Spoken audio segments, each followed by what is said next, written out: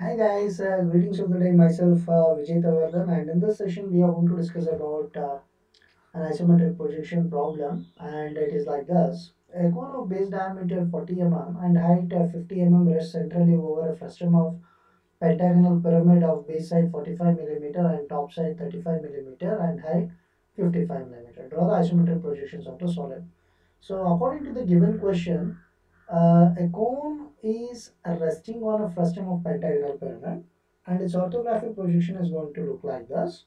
Now one can observe that the orthographic projections, when we observe that, only one side of the pentagon is parallel to the isometric axis and others are inclined lines. So hence we have to enclose these inclined lines into a box which is going to form a parallel edges to the isometric axis. Then we can easily complete this drawing, because the isometric, in case of isometric, the inclined lines cannot be drawn at a given inclination. So keeping in this mind, we have to locate these edges which is parallel to isometric axis first, and then we have to complete the solution. So for which we are doing the things here, and the respective lines or the measurements which is most necessary, we are taking these dimensions, and in detail about how to take these measurements and how to solve this, everything is in detail with the minute level we have already discussed in the basics. So I'll just go through the things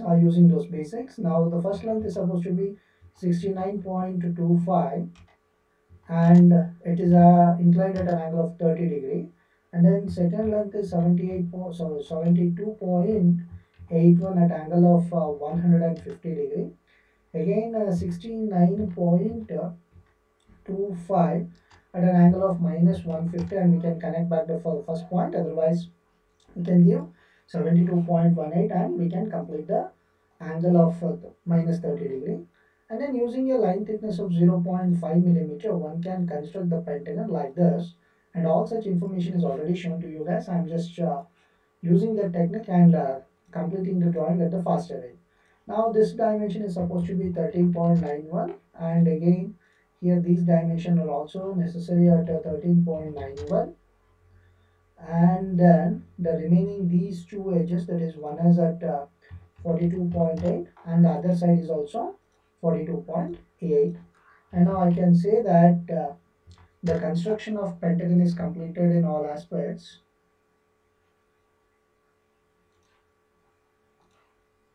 and then whatever the construction lines we have drawn, so these construction lines can be deleted, which is no more required.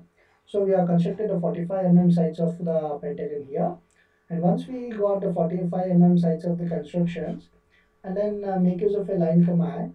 So let me draw a two perpendicular bisectors to get the intersection point. So this is going to be the apex position, sorry, axis position.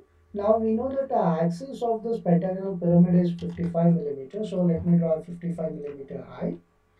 And this line is supposed to be in the form of a chain line with a 0.13 mm thickness. Then the pentagon, which is at the bottom, using the command called as move, we will replace this pentagon at a height of 55 millimeters. So now along with that, one can see that the axis is also selected, so we can remove it. And then what I am going to do is I am going to select this pentagon, and then along with this pentagon we are going to reduce the size of the pentagon from 45 to 35 using a command called as scale factor. Now using a scale factor, so 35 by 45 is going to be the scale factor, so that it is going to reduce to the 35 side. And then using a line command, let me connect the slant edges properly to the respective edges. So here one should be a little bit cautious so that we can draw the lines properly. Now one can see that these are the three invisible base edges can be deleted, otherwise it can be written as a thin lines. And after which we have to construct a cone of base diameter 40 millimeter for a height of 50 millimeter. So for which we have to construct a circle in the form of an ellipse of size 40 millimeter first. So 40, 30, 40, 150, 40 minus 150 and 40 minus 30, so that we have got a square. Now in the square we have to do these constructions for an ellipse. Now the ellipse is going to be constructed by the technique called as 4-arc method.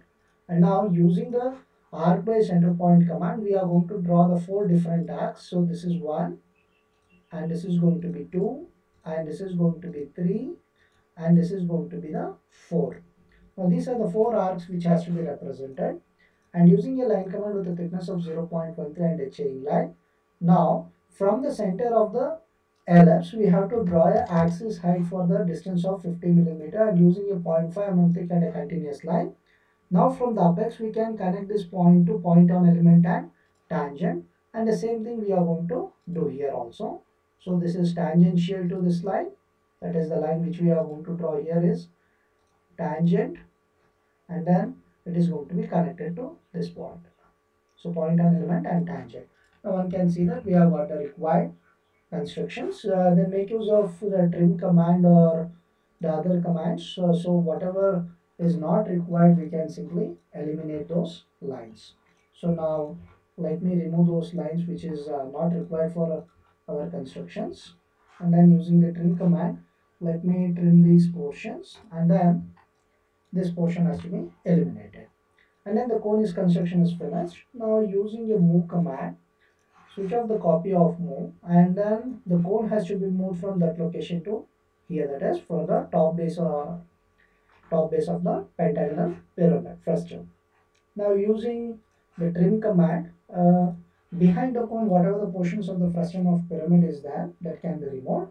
Now one can see that this view is going to give us the isometric view or isometric drawing. So now using a scale command, we are going to convert into an isometric projection using 0.8164 times. Now this completes the isometric projections of the given combinations as per the given conditions. Now if you are having any sort of doubts to solve this problem, feel free to contact me at any point of time. And please kindly like this video and share, subscribe and press the bell icon so that you will be keep on getting the latest updates in my YouTube channel. Once again, thank you for watching my YouTube channel, guys.